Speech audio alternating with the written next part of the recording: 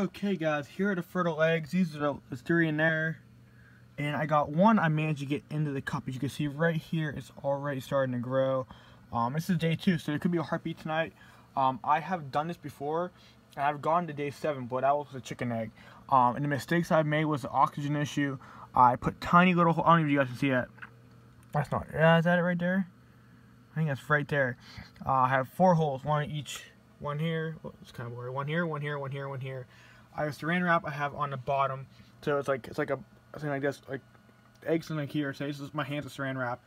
I'm holding it in my hand, and I have it outside. If you guys watch that Japanese video, chickens, they did this in like some science class, one completely viral, which also helped my videos go viral too. That's exactly what I'm doing, exactly replicating that.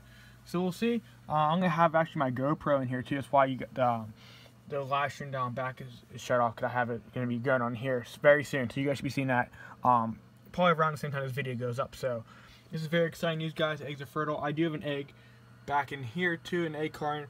If this experiment goes wrong, I have another egg ready to go. So we'll see. Very exciting. I'm finally getting fertile eggs. This is one of the biggest achievements I have and wanted to do for a long, very, very long time since I was young. People to have my very own fertile eggs, and I don't have to rely on anybody else. So I'll keep you guys updated on this video. I'll try to do a video every day. This is very exciting. This is a whole new chapter of embryology experiments. So thank you guys for watching. I'll see you guys tomorrow.